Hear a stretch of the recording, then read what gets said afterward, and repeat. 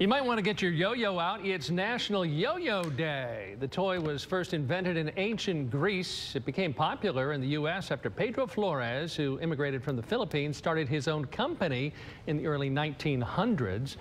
And then Donald F. Duncan Sr. made it even more popular from there. Of course, you can celebrate this day by practicing some of your popular tricks.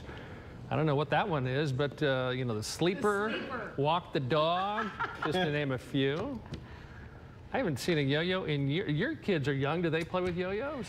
You know, there was somebody that could do all that stuff that came to the school once, and then we had yo-yos everywhere. It lasted a while. A while. A month, and then the yo-yos are gone. I'll take it. That's right. I'm just lucky if they can do it back.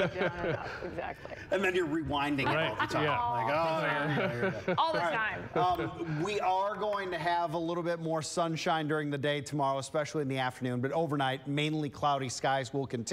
Throughout the day tomorrow, a little more cloud cover in the morning, more sun in the midday and afternoon. High temperature makes it up to 74.